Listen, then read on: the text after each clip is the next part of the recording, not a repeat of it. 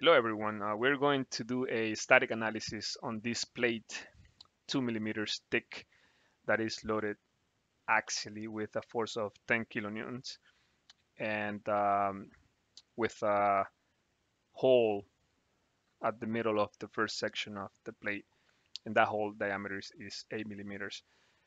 I have created the model already, so let's jump to the simulation. So this is the model. So let's go to simulation. Let's create a new study. We can rename this static analysis. Let's hit OK. Let's apply a material. We're going to select a brittle material this time. So let's go to non-metals and ceramic. This is according to the problem. Now let's apply some fixtures. Fixed geometry. We are fixing this face right here. So select that face and let's hit OK. Now we can apply the external force. And if you remember, that force is acting on this face of the plate. So we just need to reverse direction, and the units are in newtons, so we need to make this 10,000 newtons. Can increase the size of the symbol. You can even change the color. Okay, now the next step is let's create a global mesh. This is a pretty small component, so let's make a fine meshing for the global component. So now if you notice, there is a discontinuity of the cross-section area right here because of the hole.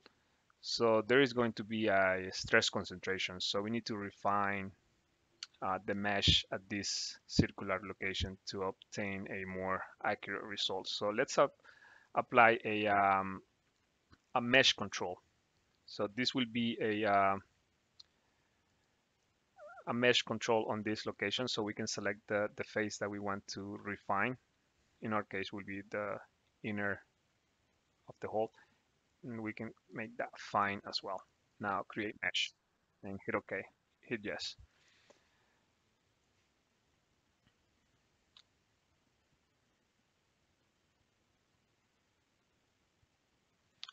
So now you can see that the inner face of the circular hole is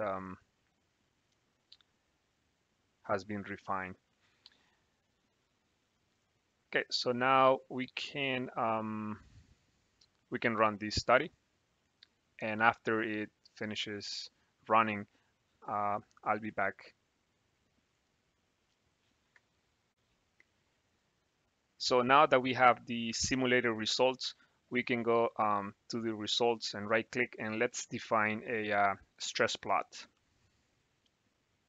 So right here, since this is a brittle material, we are not going to use the von Mises stress. We're going to use the first principle stress. Let's change the units to megapascal. The deformed shape, we want to see the true scale of the deformation. And let's select the maximum annotation. Let's select this to floating and decimal places. We can make that 1. And let's hit OK. As expected, the maximum stress is happening at the circular hole because of the stress concentration happening at that location. According to SolidWorks, this value is 398 megapascal. So let's take a look at the theoretical values to see what we obtain.